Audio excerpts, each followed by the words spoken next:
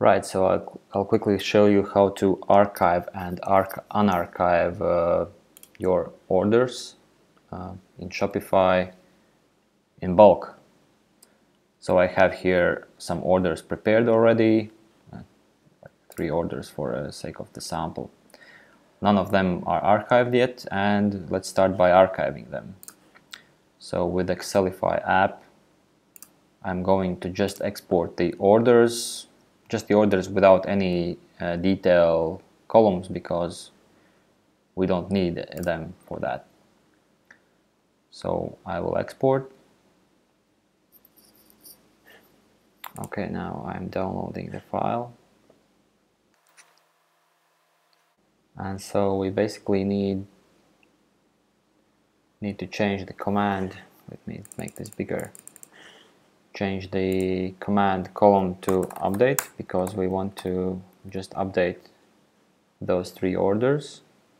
And then there is this column that says closed at, so we can basically delete any other columns because we don't need them.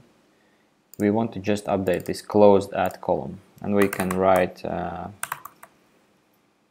actually we can write here whatever date, because Shopify allows us to just archive the orders with any date, but when we will export them, we will see here today's date.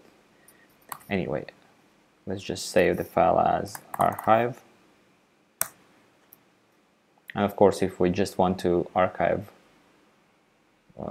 not all orders, but some of them, we can, for example, remove this row, so we will only archive the first and the third order. Let's try that. So we are uploading the file. Let it analyze and press import. Okay, so, and it's done. It shows that it updated 2 orders. And now when we go back to our orders list, I click refresh, and you see the first and the third are archived, and the second is not archived. And so now the opposite, right? Let's see, you see, archived. And now if we want to unarchive, we can do exactly the opposite. We just clear out the closed at. For example, let's say we want to unarchive just the third order, and save. Again, I'll upload the file. This time we will update just 1 order and make it unarchived. Click import, and we are done. 1 order is updated, and now I refresh. Which one should be updated? The third, right? Yep, the third is unarchived now.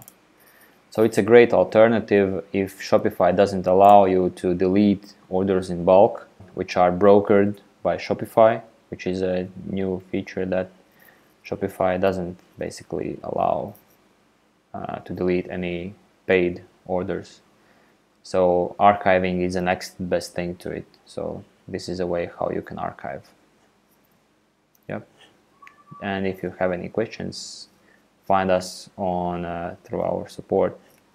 We'll help you.